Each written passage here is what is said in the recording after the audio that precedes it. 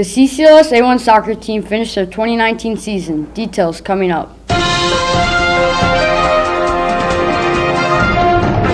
Good morning, this is Josh Mastering with the CCLS Morning News. The CCLS Chargers had an extremely successful season once again.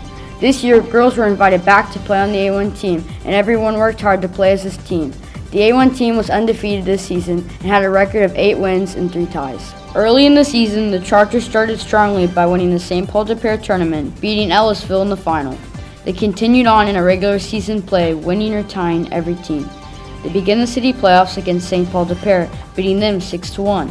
Their next opponent was St. John Ellisville, who they were once again able to beat, with 8th grader Christian Pittman scoring a hat trick. In the championship game, they played a hard-fought game against Emmanuel St. Charles. CCLS took another early lead with a goal by Ryan Hugo. Christian Pittman added another goal later in the second half, and CCLS was able to fend off a late goal by Emmanuel, winning the city championship 2-1. This is the 5th time in a row that CCLS has won the championship. CCLS has won 8 out of their last 9 city tournaments. Congratulations to the A1 team and to Coach Hartman on a great season. Anna Kate Peters-Baku caught up with Chloe Egerdine to talk about their season. Thanks. I'm here with Chloe Egerdine to talk about this year's soccer season. Chloe, how did things go with boys and girls playing on the same team? I think things went really well. I think it helped us play better, and the girls helped the team out a lot. Awesome. What are some of your best memories?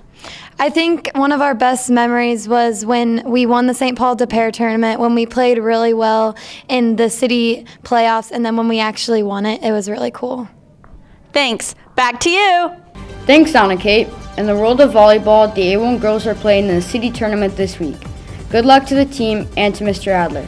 The Chargers cross-country team competed in state last Saturday and will compete in nationals in Milwaukee this Saturday. More on the results soon. And now, here's Morgan Pett with another edition of Would You Rather.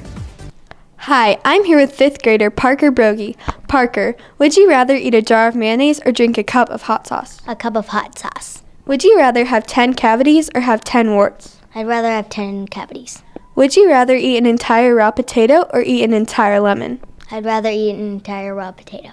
Would you rather have a pet panda bear or a pet zebra? I'd rather have a pet panda. Would you rather be great at math or be great at English? Great at English.